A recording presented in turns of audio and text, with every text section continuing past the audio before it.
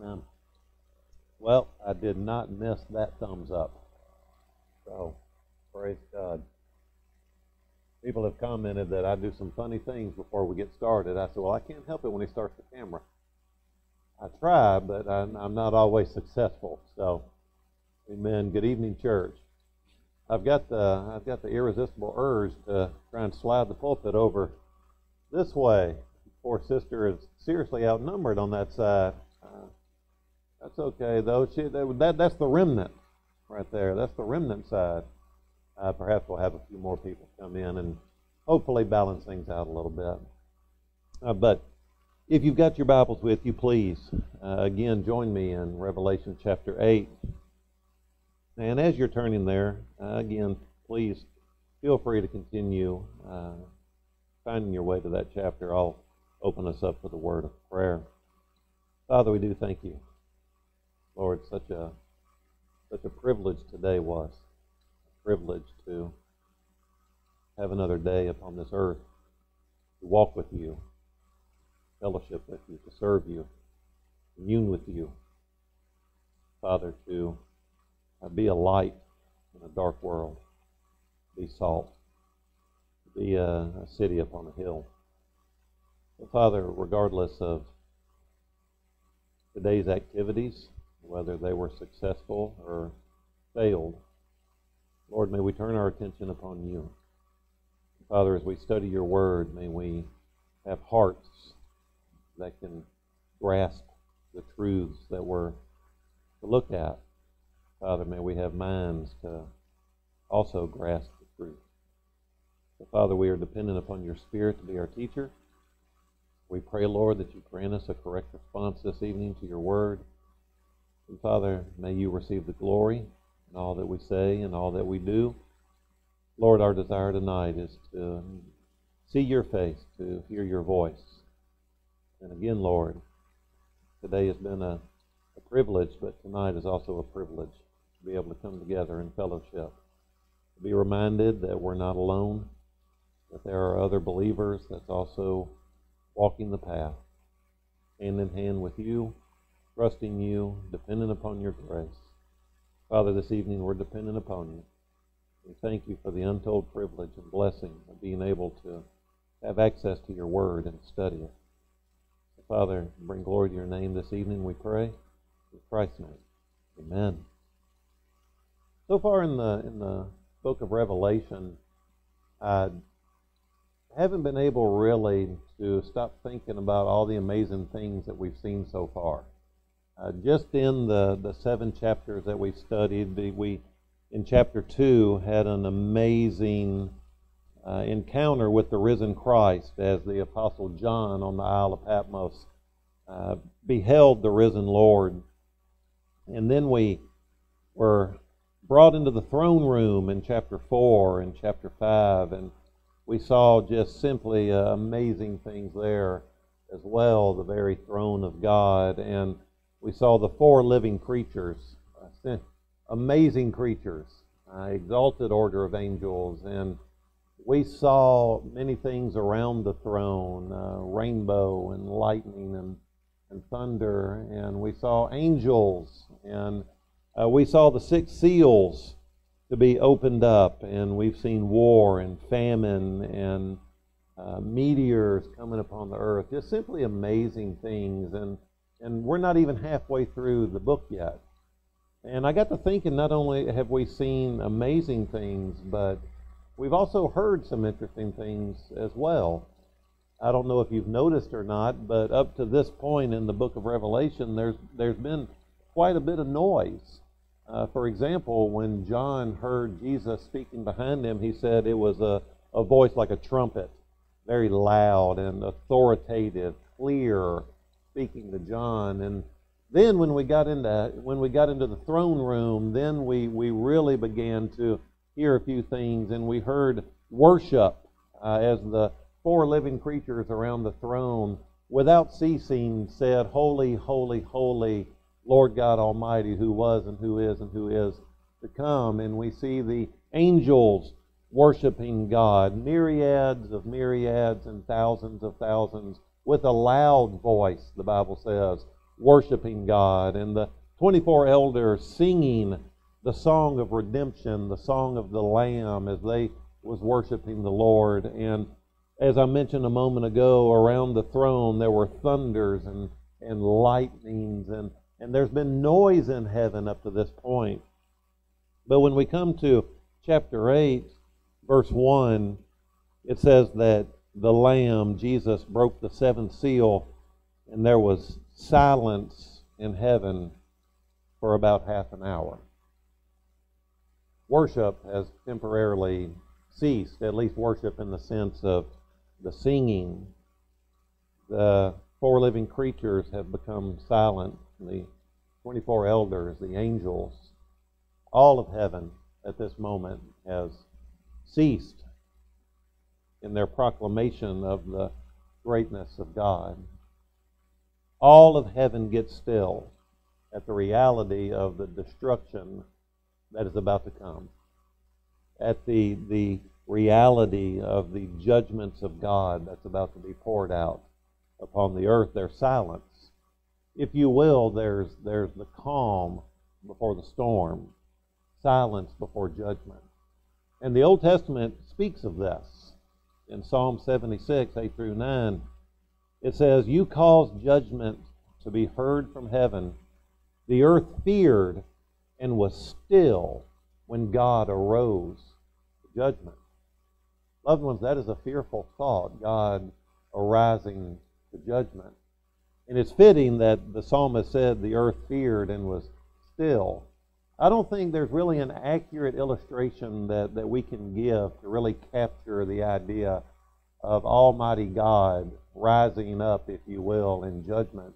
What come to my mind, and parents will immediately recognize this, imagine, if you will, a couple rambunctious boys playing in the house, and they're getting a little wild, and Dad is in his chair, and Mom in the room tells the boys, "Settle down, you're making too much noise, you're going to break something." And being boys, they keep playing, and then they come into the living room, and their roughhousing ends up knocking over something on a bookshelf or on a coffee table. And after they've ignored Mom one too many times, guys, what usually happens?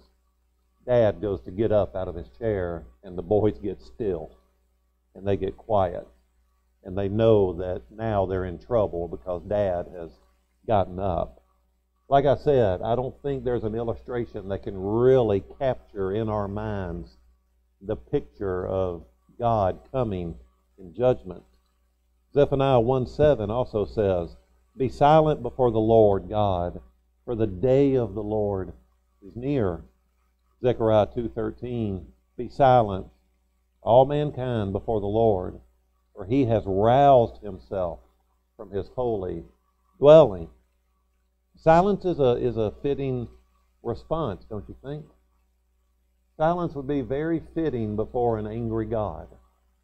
Silence would be very fitting before a God that is about to pour out his wrath upon sinners and those that have rejected his Son, Jesus Christ. Now, we're still in heaven. John is still recording for us things that he's seen in the throne room in heaven. We know that from verse 9. Last week, John said, "After these things I looked, and behold, a great multitude which no one could count. And they was before the throne, before the Lamb." So we are still there. And John is about to see something amazing. And in verse 2, he sees 7 angels who are standing before God, and 7 trumpets were given to them. Now, I found it interesting, not necessarily inconsequential. The word "stand" in verse 2 is in the perfect tense, which indicates that these angels are usually in his presence. Perhaps they was created for this moment. Perhaps God created them for the very purpose of them being handed the 7 trumpets, and their job was to blow the 7 trumpets. But there they were, and they were ready, and they was before God, and they was given the 7 trumpets in order to sound the trumpets of God, that is, the 7 judgments of God. Now, remember, the 7 trumpets and the 7 bowls are part of what? The 7th seal. The 7th seal encompasses the 7 trumpets and the 7 bowls. And we just read where Jesus has just broke the seventh seal. But before they can sound their trumpets, they have to wait for another event to take place. And John tells us what that is in verses 3 through 6. First, verse 3 and 4. John says, "Another angel came and stood at the altar, holding a golden censer, and much incense was given to him, so that he might add it to the prayers of all the saints on the golden altar which was before the throne. And the smoke of the incense with the prayers of the saints went up before God out of the angel's hand." Now, we've already seen this this altar on one other occasion, and this would be the altar of incense. It's the heavenly counterpart to the one that was in the temple. And notice it says that this altar, was made of gold. He came and he stood at the altar, and this golden altar, and the one in the temple was also made of gold. And the censer that the angel was holding, it was more of a saucer. It wasn't necessarily a bowl or a plate. Very similar to the traditional tithes and offering plates that we've all seen so many times. And that's what the angel was holding. And it's a picture of, in the Old Testament, the priest twice a day, once in the morning and once in the evening, they would take this censer, this pan, this saucer, and they would go to the brazen altar where the sacrifices were made, and they would scoop some of the coals out from this altar, and then they would take it back to the holy place, to where the altar of incense were, and they would take incense and they would use the coals to light the incense, and it was representative or symbolic, if you will, of the prayers of the saints rising up to God from the altar. And we have a picture of this with Zechariah in Luke chapter 1 in verses 8 through 10. It says, "Now it happened that while he," that is Zechariah, "was performing his priestly service before God in the appointed order of his division, according to the custom of the priestly office, he was chosen by lot to enter the temple of the Lord and burn incense." Of course, that would have been upon the altar of incense. "And the whole multitude of people were in prayer outside at the hour of the incense offering." Now, you may remember back in chapter 6, the first time we encountered this altar was the fifth seal. And when the fifth seal was broken, it showed the martyrs that was under the altar, as it were, and they were praying unto God, and their prayer was, in verses 9, 10, and 11, that they cried out with a loud voice, saying, "How long, O Lord, holy and true, will you refrain from judging and avenging our blood on those who dwell on the earth?"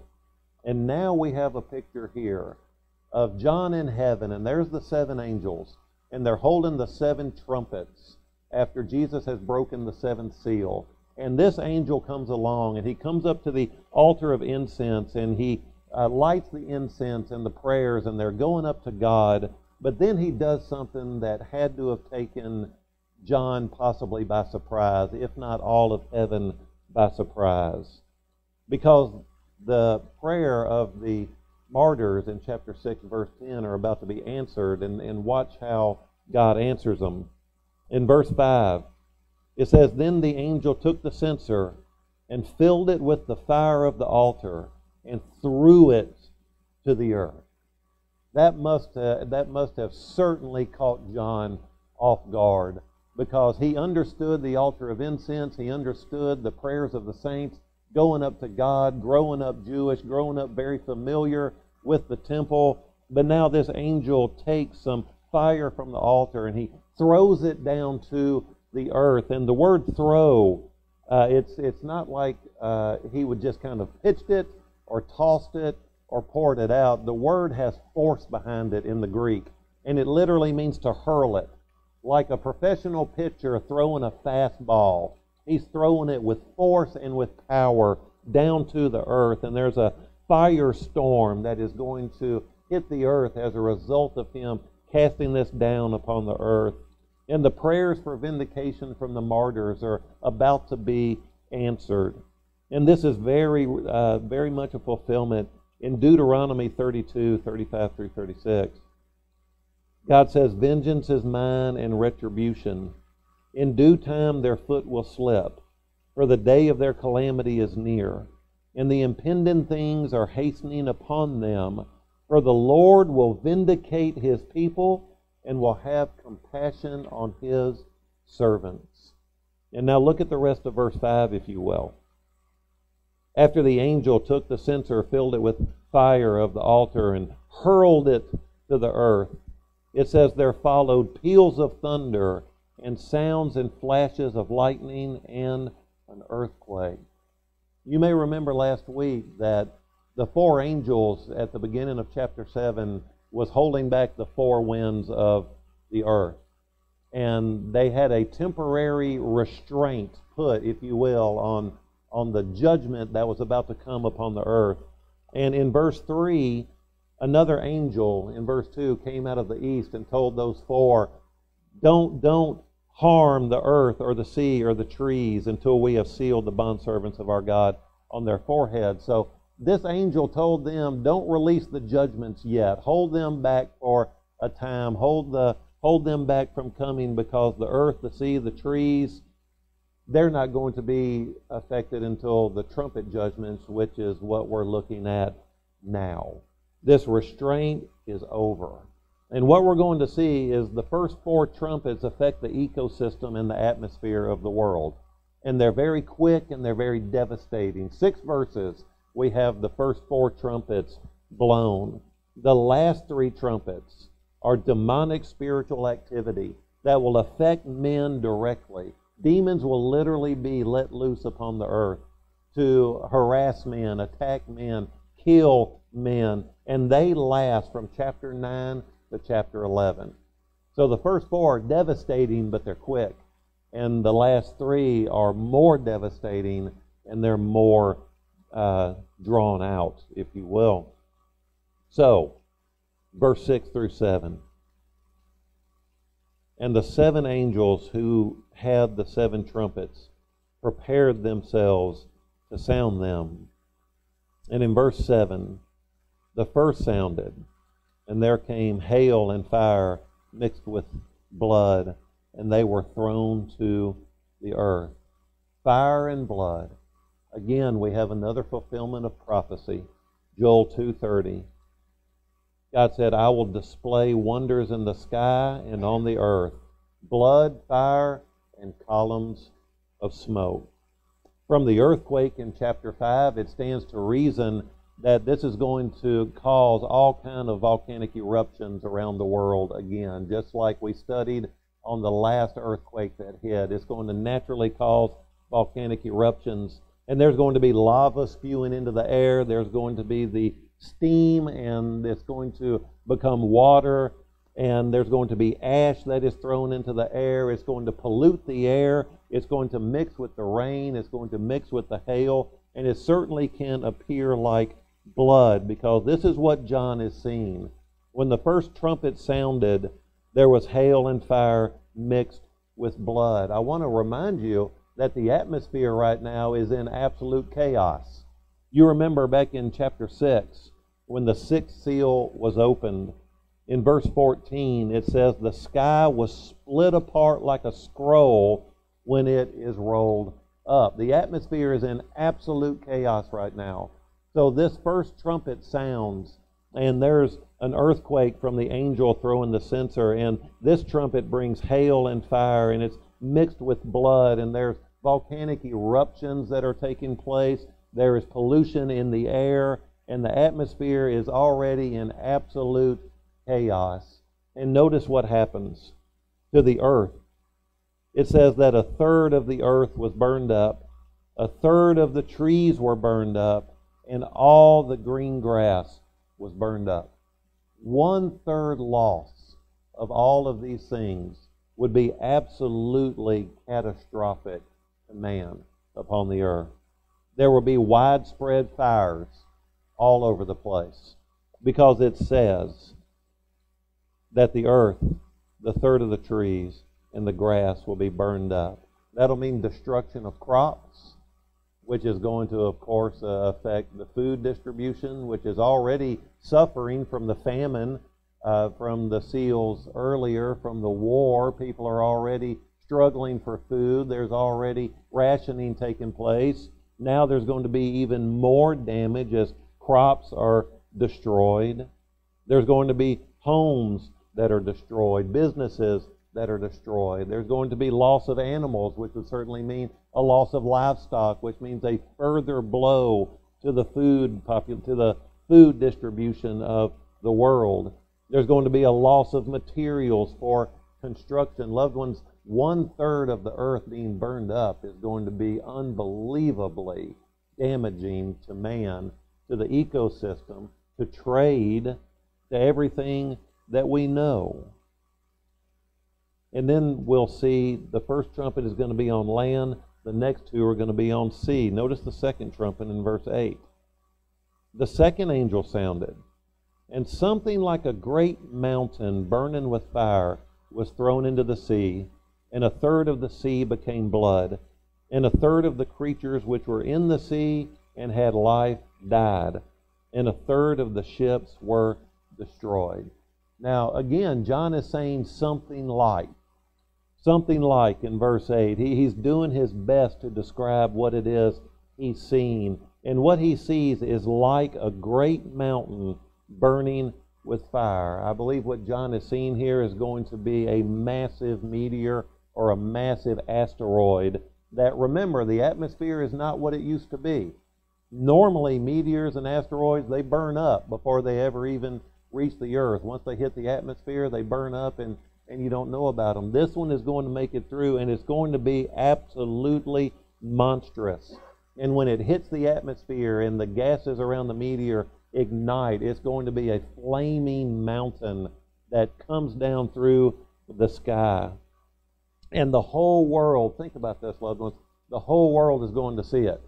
How long does it take for something to be recorded on a cell phone these days and posted to Facebook, posted to YouTube, sent directly to news outlets and news companies? The whole world is going to see this happen in one way or another. And I believe it stands to reason that perhaps telescopes, NASA may even see it coming. It may be far out enough that they begin to see it and they begin to predict it. We can't guarantee that. That's more me talking than anything else. But the size of this thing, John referred to it as a mountain. And notice what happens. It's going to be burning with fire, and it's going to be thrown into the sea. And the Bible says that 1/3 of the sea will become blood. Now, I find it interesting, John didn't say that it will become like blood, but he said it will become blood. Now, it could be that there's going to be such an enormous amount of death of marine life that the death of the marine life is going to cause the ocean to literally be filled, 1/3 of it, with blood. Or it could be that God is going to do the same thing he did with Egypt, and he will supernaturally, in judgment upon the earth, cause it to become blood. But I believe in this particular case, we have every reason to believe that 1/3 of the sea is actually going to turn into blood, be it from death from the marine life or God's supernatural intervention that he causes it to be that. But also notice this. 1/3 of the creatures which were in the sea and had life died, which gives us further reason to believe that could be the cause of it turning into blood. And 1/3 of the ships were destroyed. Now this is interesting detail, isn't it?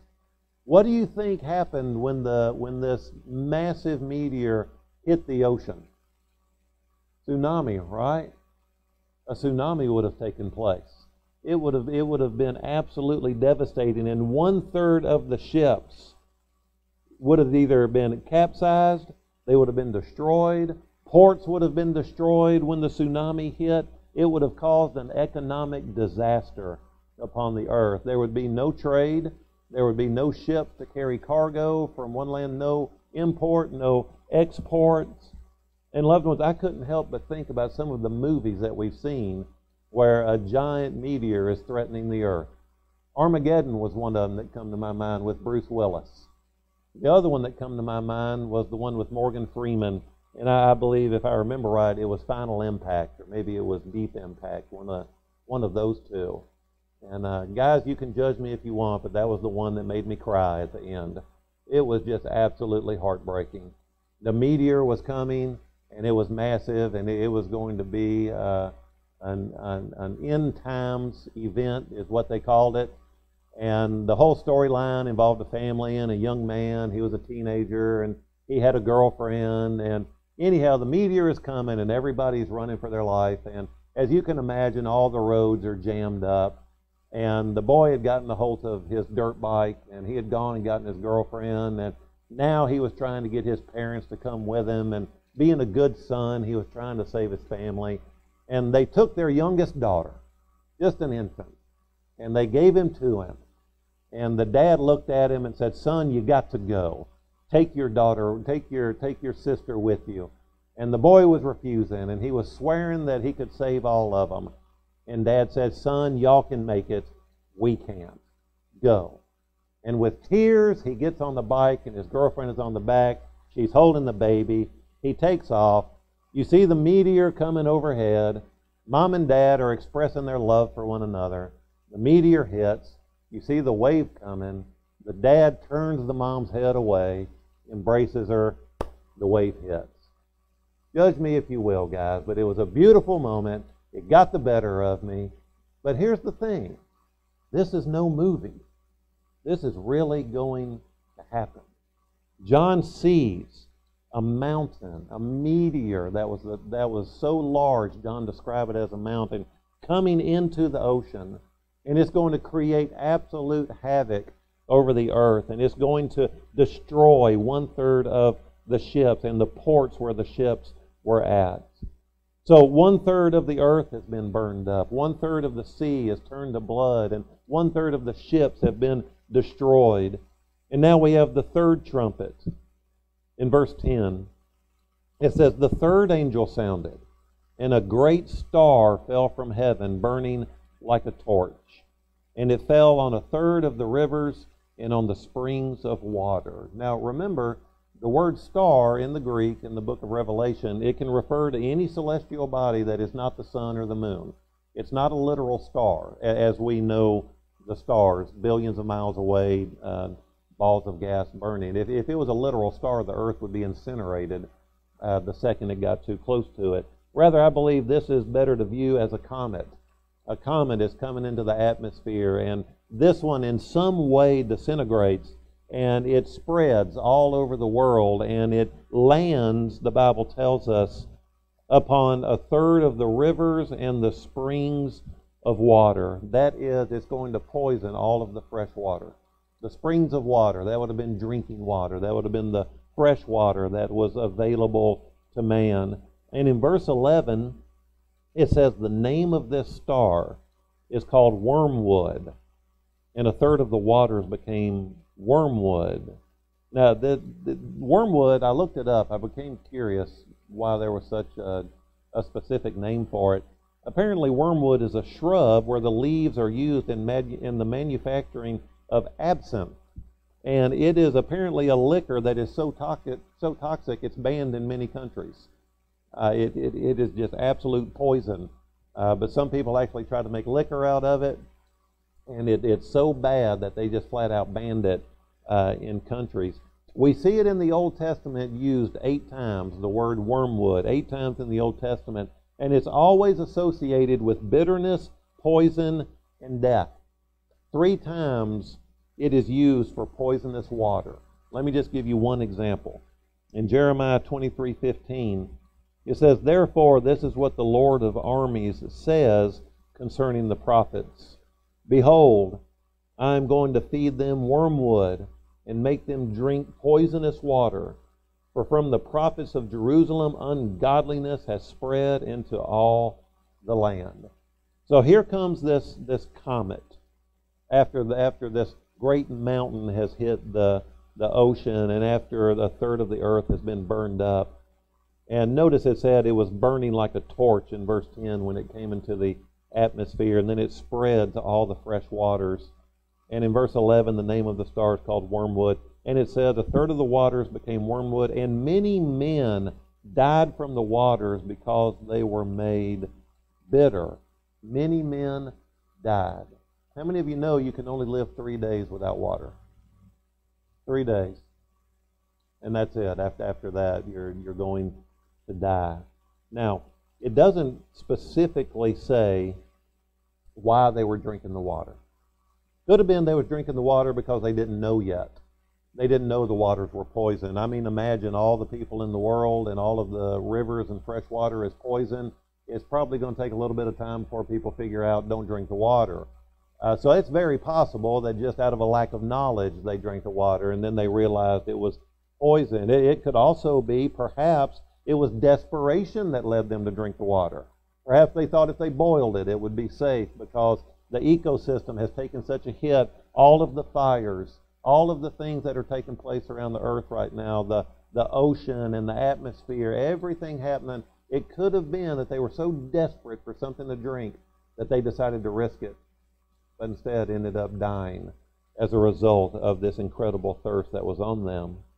So what we've seen so far in these devastating judgments is the first trumpet dealt with the land. The second and third trumpet dealt with the ocean, the sea, if you will, and all of the fresh water, the rivers and the springs. And now the fourth trumpet is going to deal with the air, the atmosphere. Notice verse 12. The fourth angel sounded, and a third of the sun, and a third of the moon, and a third of the stars were struck, so that a third of them would be darkened, and the day would not shine for a third of it, and the night in the same way.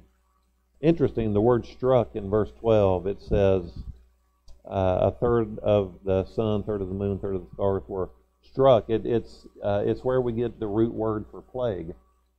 Where we get the root word for plague in the Greek. They were literally struck with a plague, if you will. They were made sick, so to speak. And as a result of this partial eclipse, temperature is going to drop. How many of you remember the eclipse from, what was that, 2010? Or not, I'm sorry, not 2010, my goodness. Somebody help me with the math. 17? That's right, 2010. Where am I at? 2017, thank you. How many of you remember it actually getting cooler when the sun, I remember that vividly sitting outside. I remember the crickets started chirping, the security lights on houses came on because it got dark, but I remember the temperature took at least a 10-15 degree drop immediately. So with this partial eclipse, you're going to have similar things like that happening. You're going to have the temperature that is going to change. And remember, this is already an atmosphere that's been devastated by the judgments of God. The change of the moon is going to affect the ocean's tides, which is going to create violent storms all over the earth, which is going to create more loss of life. And you may remember not too long ago we made the observation, crime doesn't take a holiday, right? Can you imagine how much worse the looting and the crime is going to be in extended darkness? People are going to take full advantage of the sun not shining, the moon not shining as they are used to it. And it says that a third of them would be darkened, and the day would not shine for a third of it, and the night in the same way. Crime is going to be absolutely rampant during this time to add to all of the other miseries that's already taken place. And this darkness again is prophesied in the Old Testament. Isaiah 13, 9 through 10. Behold, the day of the Lord is coming, cruel, with fury and burning anger, to make the land a desolation, and he will exterminate its sinners from it. For the stars of heaven and their constellations will not flash forth their light. The sun will be dark when it rises, and the moon will not shed its light. Loved ones, if this isn't a fulfillment of Isaiah 13, I simply don't know what is. And we also see in Ezekiel 32, 7 through 8, God says, and when I extinguish you, I will cover the heavens and darken their stars. I will cover the sun with a cloud, and the moon will not give its light.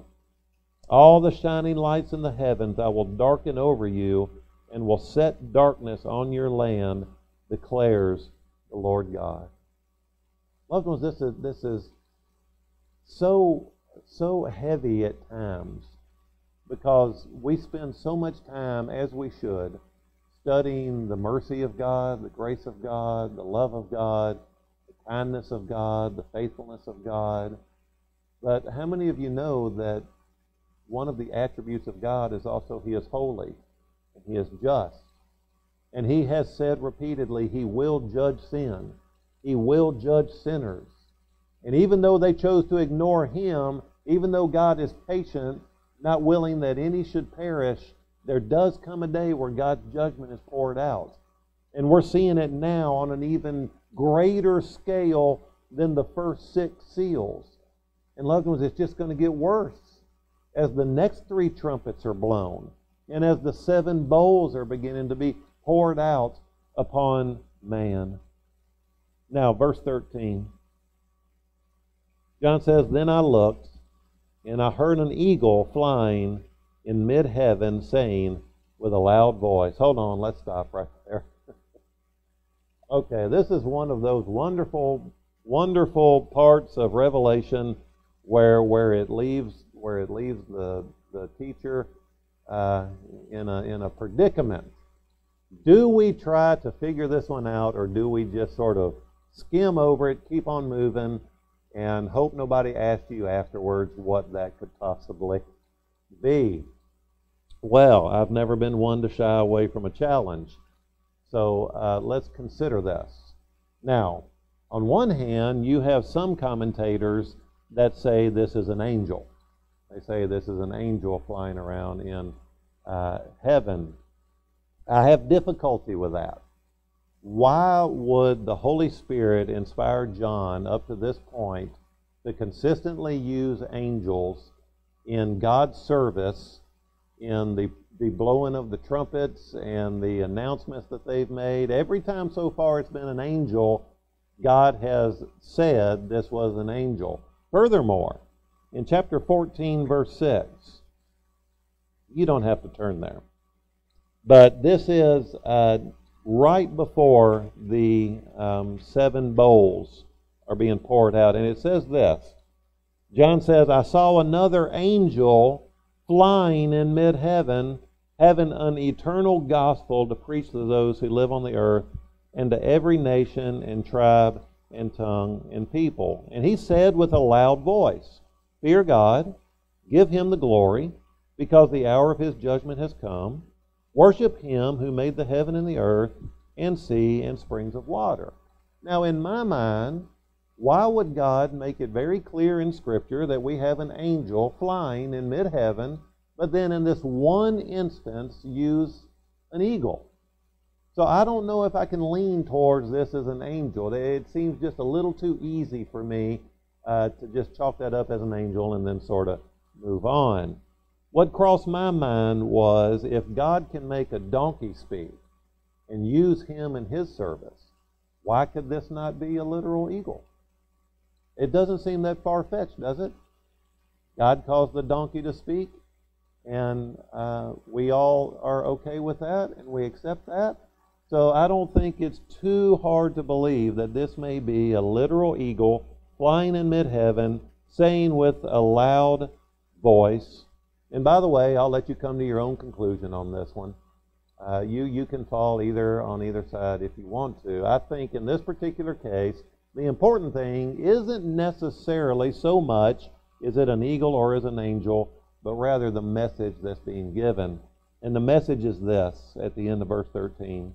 "Woe, woe, woe to those who dwell on the earth, because of the remaining blast of the trumpet of the 3 angels who are about to sound."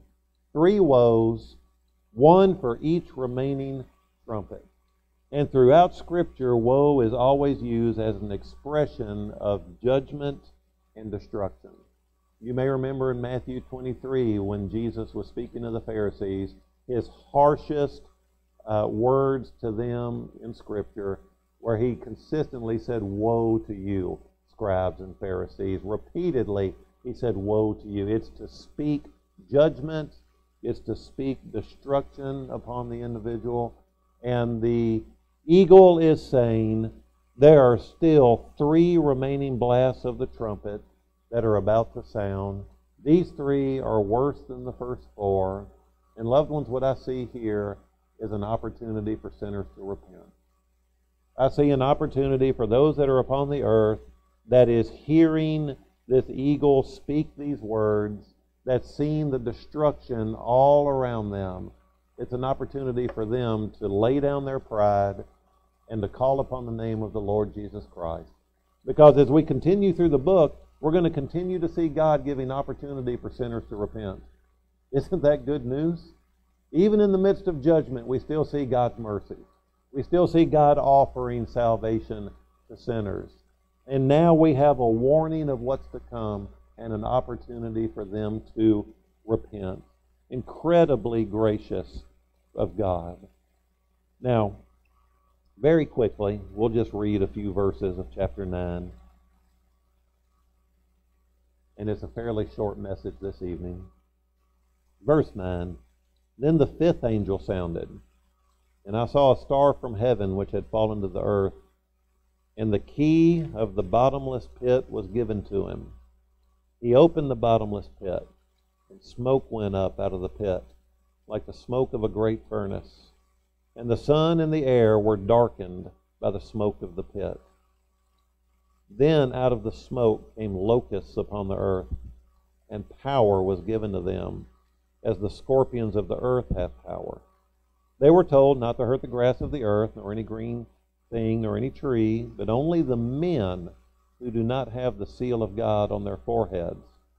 And they were not permitted to kill anyone, but to torment for 5 months.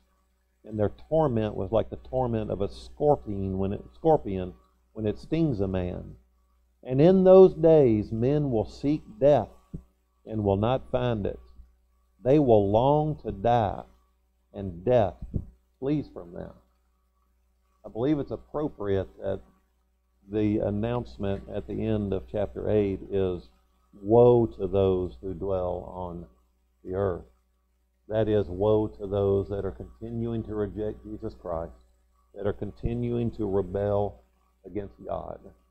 Now God is literally about to allow, and He is in sovereign control of the entire thing, and we'll see that as we study it. God is literally going to allow demons upon the earth to torment man. Loved ones, if I remember correctly, I told you from the very beginning, some of this book can get heavy. It can get heavy. But we need to study it. Because the better understanding we have of the book of Revelation, the better understanding we have of God. The better understanding we have of God, then the more we can grow to be like Christ. And the better understanding we have of the ending, the greater opportunity we have to share the gospel with those that are lost. Let's pray. Father, take these words this evening, I pray, and use them for your glory.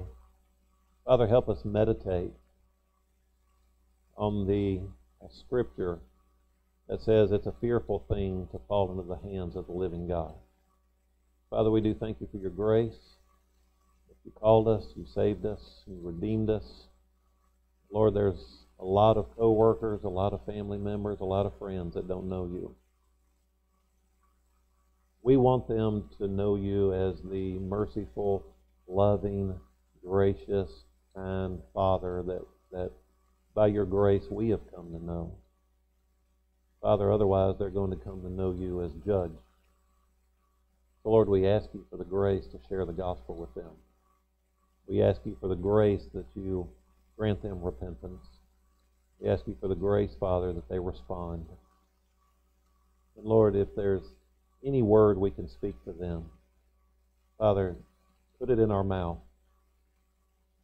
Set us off to the side, and may your Holy Spirit speak through us. Father, this book is real. It is not a movie. It is not allegory. It is not a figure of speech. It is literal. Father, there is coming a day where the pages that we're reading right now will be reality upon this earth. So, Father, help us, I pray, to save even just one from the fire. For your glory. Not that we save them, but you save them. So, Father, use us as your instruments, I pray, to warn those that are lost. That yes, you are loving, but you are also holy. You are also a judge. And that day will come. So, Father, bring glory to your name, I pray. Take the words this evening and use them as we meditate upon them to transform us into the image of your Son. In Christ's name we pray. Amen.